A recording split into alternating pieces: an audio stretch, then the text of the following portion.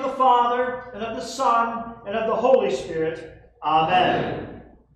Beloved, O Almighty God, merciful Father, I, a poor, miserable sinner, confess unto you all my sins and iniquities, with which I have ever offended you, and justly deserve your temporal and eternal punishment.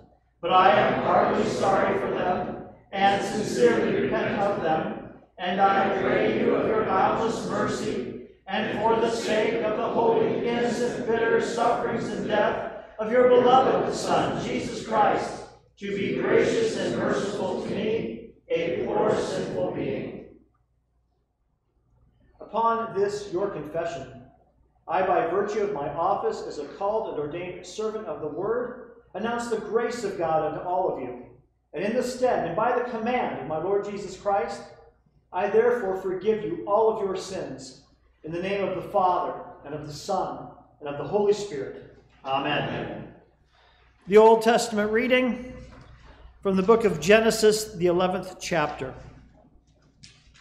Now the whole earth had one language and the same words.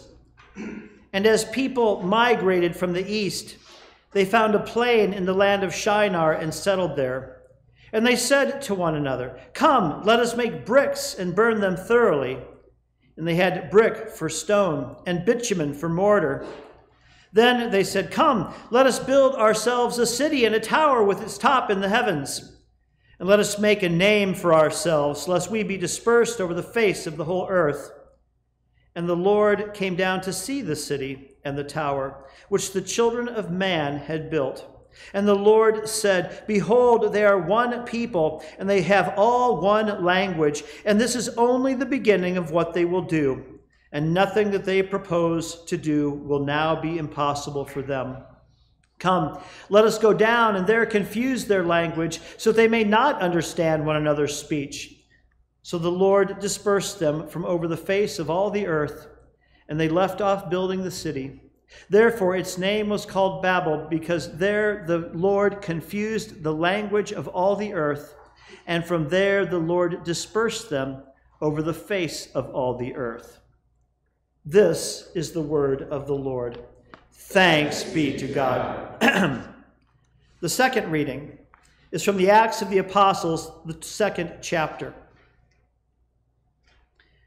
When the day of Pentecost arrived, they were all together in one place. And suddenly there came from heaven a sound like a mighty rushing wind, and it filled the entire house where they were sitting. And divided tongues as of fire appeared to them, and rested on each one of them. And they were all filled with the Holy Spirit, and began to speak in other tongues as the Spirit gave them utterance. Now there were dwelling in Jerusalem Jews, devout men from every nation under heaven. And at this sound the multitude came together, and they were bewildered, because each one was hearing them speak in his own language. And they were amazed and astonished, saying, "Are not all these who are speaking Galileans? And how is it that we hear each of us in his own native language? Parthians and Medes and Elamites and residents of Mesopotamia, Judea and Cappadocia, Pontus and Asia, Phrygia and Pamphylia, Egypt, and the parts of Libya belonging to Cyrene, and visitors from Rome, both Jews and proselytes, Cretans and Arabians. We hear them telling in our own tongues the mighty works of God." And all were amazed and perplexed, saying to one another, "What does this mean?" But others, mocking, said, "They are filled with new wine." But Peter, standing with the 11, lifted up his voice and addressed them, "Men of Judea, and all who dwell in Jerusalem, let this be known to you, and give ear to my words. For these men are not drunk, as you suppose, since it is only the 3rd hour of the day. But this is what was uttered through the prophet Joel. And in the last days it shall be, God declares, that I will pour out my Spirit on all flesh, and your sons and your daughters shall prophesy, and your young men shall see visions, and your old men shall dream dreams. Even on my male servants and female servants in those days I will pour out my Spirit, and they shall prophesy. And I will show wonders in the heavens above and signs on the earth below, blood and fire and vapor of smoke. The sun shall be turned to darkness and the moon to blood before the day of the Lord comes, the great and magnificent day. And it shall come to pass that everyone who calls upon the name of the Lord shall be saved. This is the word of the Lord. Thanks be to God. The Holy Gospel according to St. John, the 14th chapter. Glory be to thee, O Lord. Jesus answered him, If anyone loves me, he will keep my word, and my Father will love him, and we will come to him and make our home with him. Whoever does not love me does not keep my words, and the word that you hear is not mine, but the Father's who sent me. These things I have spoken to you while I am still with you. But the Helper, the Holy Spirit, whom the Father will send in my name, he will teach you all things and bring to your remembrance all that I have said to you. Peace I leave with you. My peace I give to you. Not as the world gives do I give to you. Let not your hearts be troubled, neither let them be afraid. You heard me say to you, I am going away, and I will come to you. If you loved me, you would have rejoiced because I am going to the Father, for the Father is greater than I. And now I have told you before it takes place, so that when it does take place, you may believe. I will no longer talk much with you, for the ruler of this world is coming. He has no claim on me, but I do as the Father has commanded me, so that the world may know that I love the Father. Rise, let us go from here. This is the gospel of the Lord. Praise be to thee, O Christ. We confess the Nicene Creed. I believe in one God, the Father Almighty, maker of heaven and earth, and of all things visible and invisible, and in one Lord Jesus Christ, the only begotten Son of God, begotten of his Father before all worlds, God of God, light of light, very God of very God, begotten, not made, being of one substance with the Father, by whom all things were made, who for us men and for our salvation came down from heaven, and was incarnate by the Holy Spirit of the Virgin Mary, and was made man, and was crucified also for us under Pontius Pilate.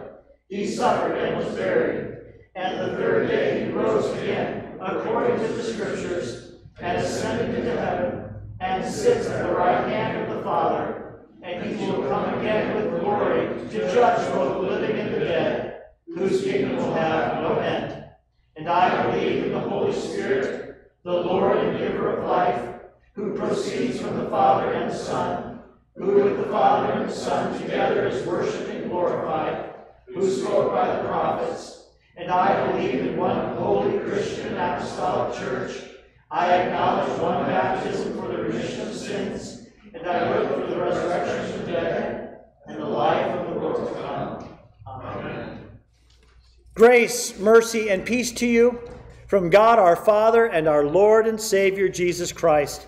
Amen. Lord, have mercy. Where is the love? When will it all end?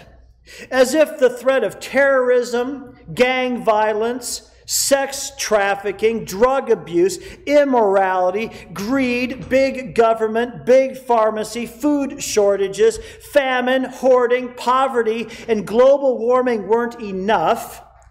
Now, and we are and have been dealing with the continued warnings that the coronavirus is going to flare up again, and that social distancing and mask wearing are the new normal.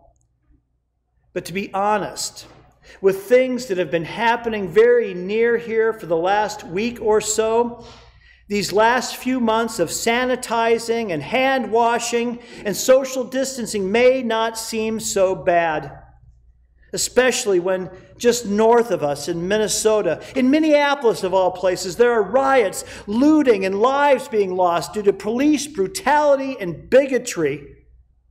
A lack of love that has led to violence, racial tensions, killing, and abuse that is causing fear, anger, and frustration all around us. And we dare not think that this won't strike closer to home.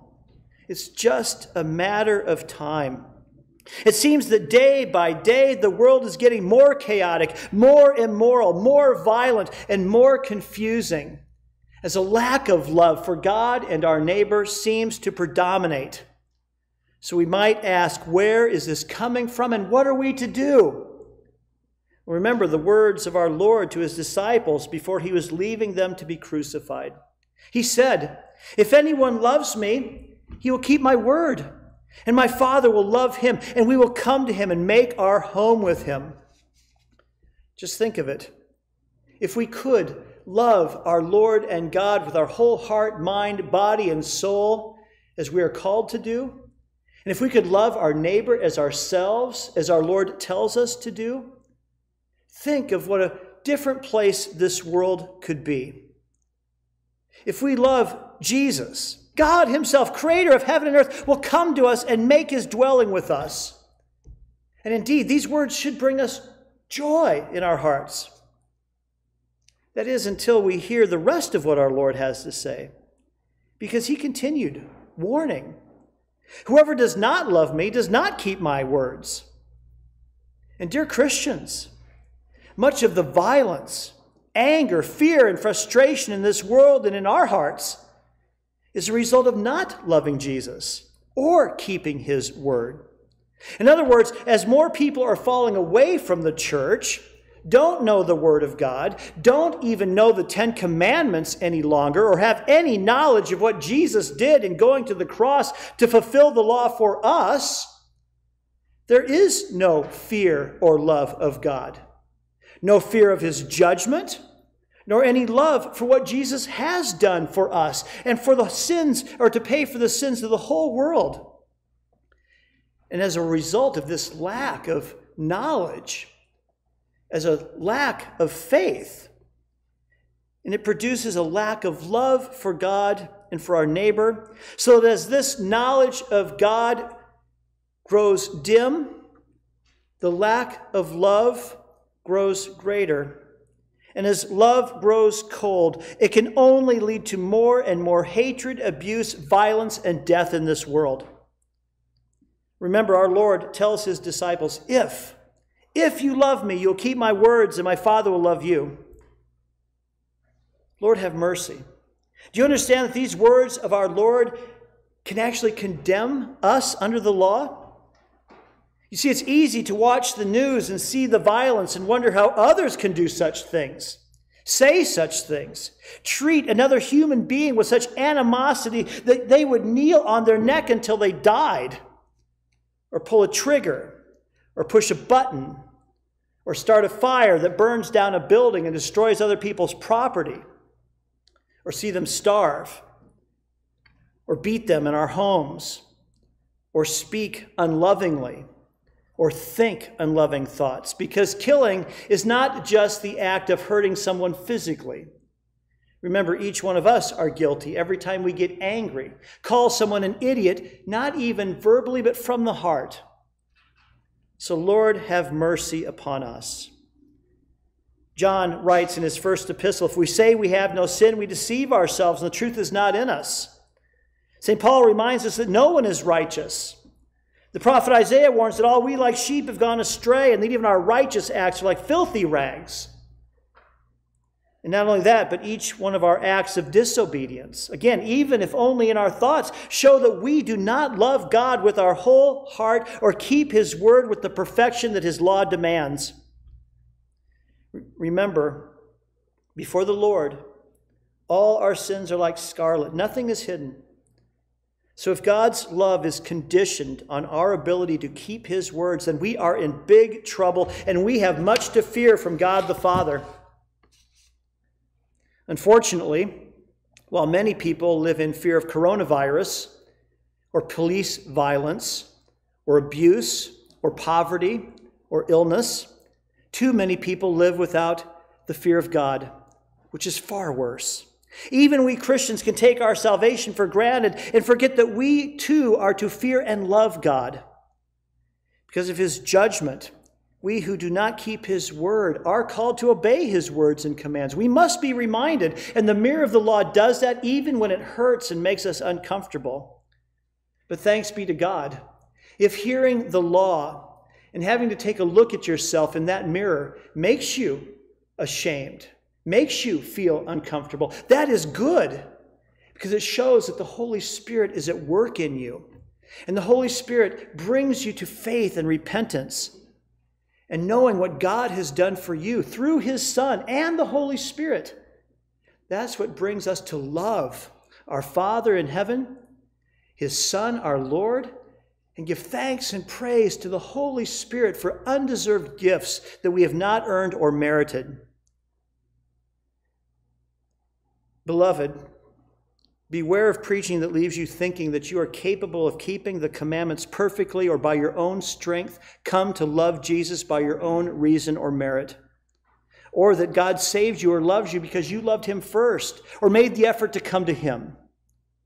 You were dead in your trespasses, children of wrath, until God made you alive in Christ and gave you this gift as an inheritance through the preaching of the gospel, which brings you the Holy Spirit. Because this is what we believe, teach, and confess. I believe that I cannot, by my own reason or strength, believe in Jesus Christ, my Lord, or come to him.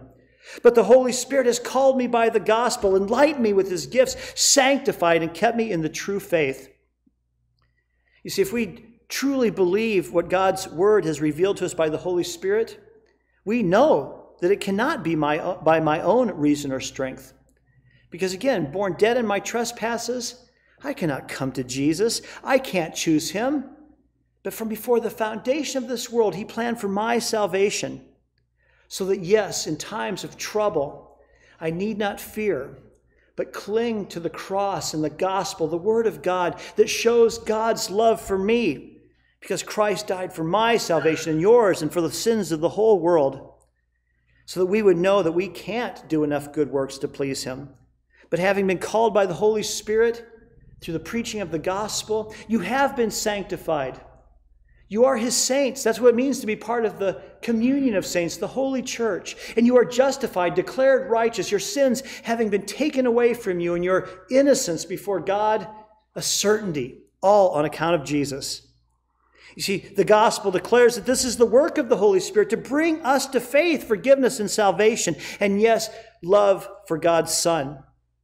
It's only then, having been brought by the triune God himself to faith, which God the Father provides us through the Holy Spirit and the preaching of the word, that we are capable of loving Christ and pleasing God with our good works, which are love for our neighbor.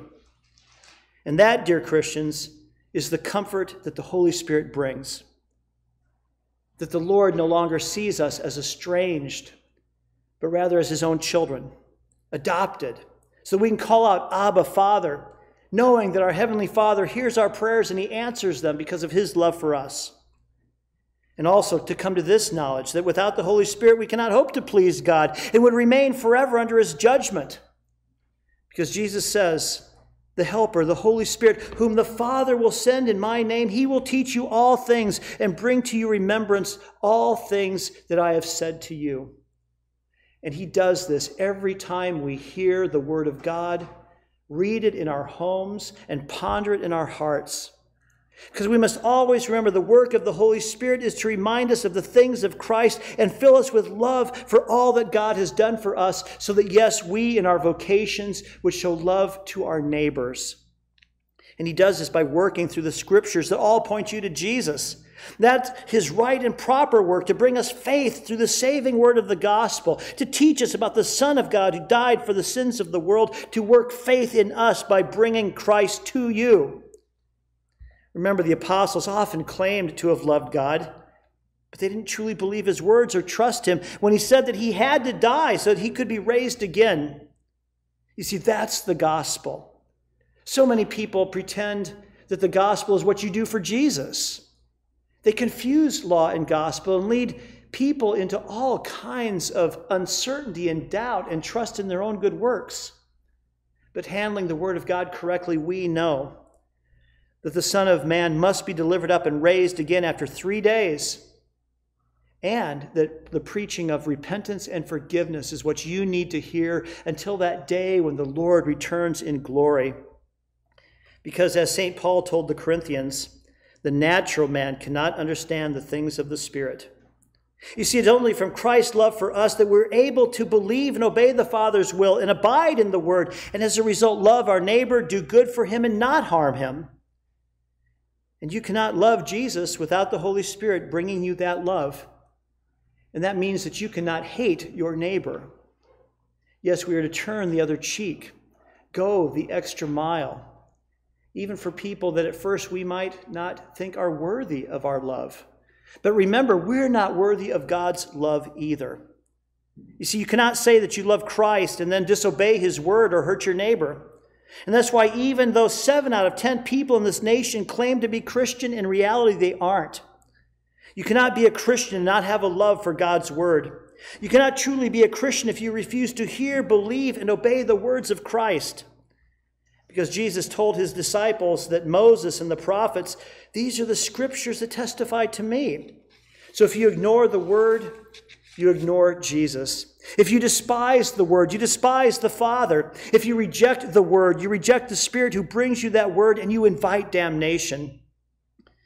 And that's why we must remain diligent in hearing the word and coming to Bible study in church and praying, as St. Paul says, that the word of Christ would dwell in us richly.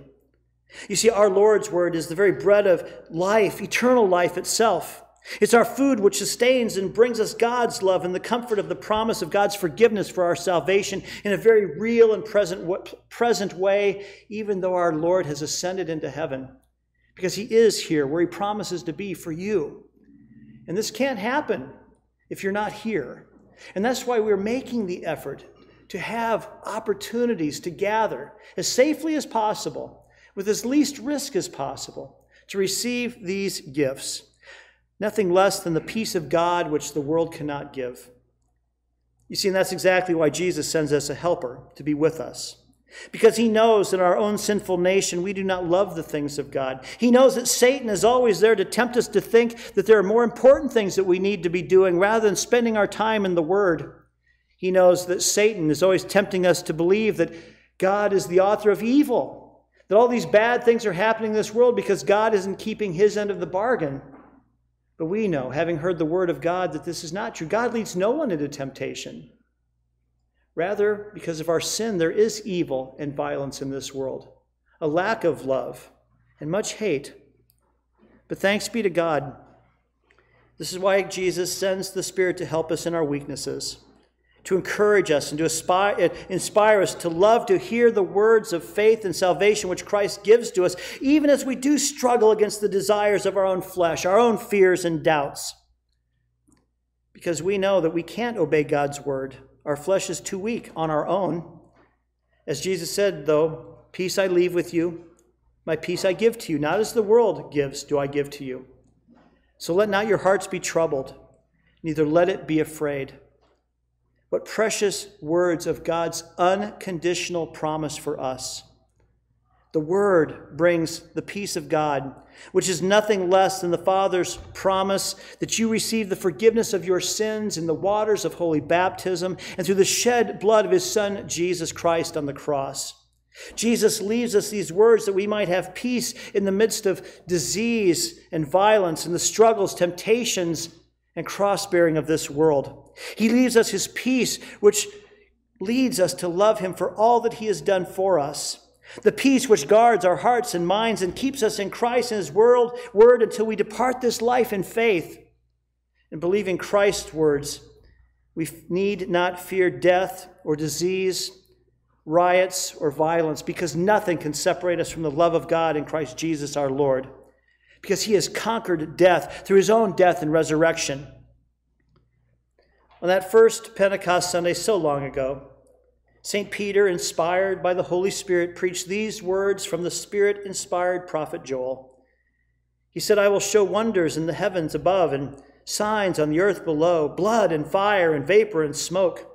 The sun shall be turned to darkness and the moon to blood before the day the Lord comes, the great and magnificent day. And certainly these things are happening as we look around us. And yet, Joel and Peter weren't referring just to the violence of this world. They were preaching the same message that now saves you, the cross, that great and mighty sign from heaven, that the magnificent day of the Lord was when he hung upon the cross. The sky turned dark as the light of the world was snuffed out and put to death. And yet that light rose again, so that the light of Christ would be preached into your hearts, so that you would not be overcome with the darkness of this world. And the signs and wonders that are greater than moons and stars in the heaven are the gifts of God that he gives to you in the absolution that you hear and in the sacrament that you receive, because Christ is with you. He gives you the gifts of God in this place as he places his name upon you, so that we don't try to make a name for ourselves or construct our own religion as those who want to build their own tower to heaven, but rather trusting the good words of God and the sound doctrines that have been handed down to us. We joyfully receive God's name when it's placed upon us in the waters of baptism, and we gratefully stretch out our hands to receive the very body and blood of Christ for the forgiveness of our sins. Gifts and wonders far greater than anything that man can produce, because these come from God to bring you the peace of God, which surpasses all human understanding, and the faith that the Holy Spirit brings to you through the Word. In Jesus' name, amen. May the peace of God, which surpasses all human understanding, guard your hearts and minds in Christ Jesus. Amen. Please rise. Our Father, who art in heaven, hallowed be thy name. Thy kingdom come, thy will be done, on earth as it is in heaven. Give us this day our daily bread, and forgive us our trespasses, as we forgive those who trespass against us. And lead us not into temptation, but deliver us from evil. For thine is the kingdom, and the power, and the glory forever and ever. Amen. The Lord bless thee and keep thee. The Lord make his face shine upon thee and be gracious unto thee. The Lord lift up his countenance upon thee and give thee peace. Amen. Amen. Amen.